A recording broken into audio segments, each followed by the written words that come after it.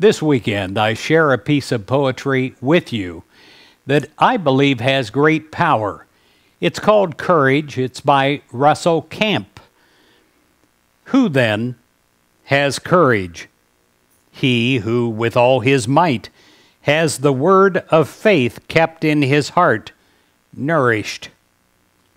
As over beaten plains of doubt he journeyed till at last his secret hopes have flourished.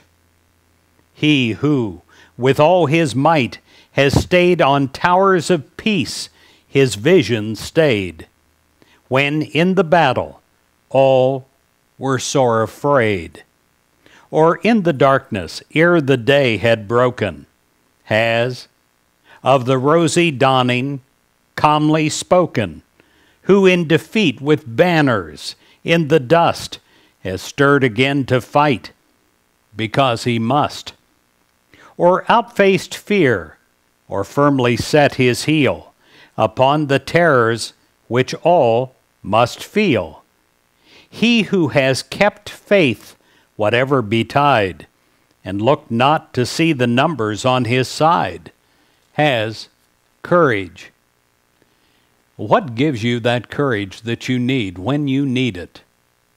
Big or small, it is to know without a doubt that you have a constant companion, to know without a doubt that you do not face what you fear alone.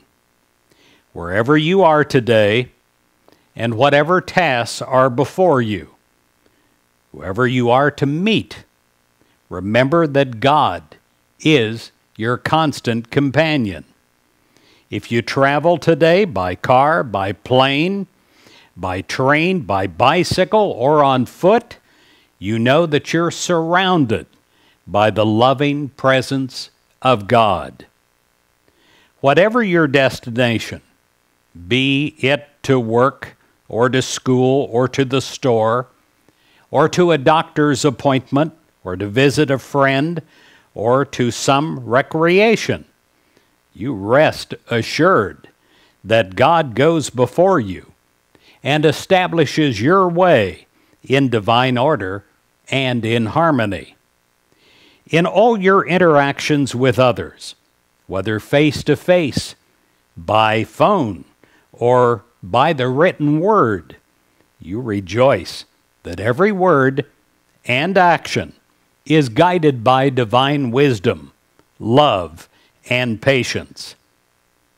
With a sense of security and purpose undergirded in the knowledge that God is your constant companion, you confidently go to meet your God-given good that is waiting for you ahead on the path. And therefore you stand tall and you walk with courage.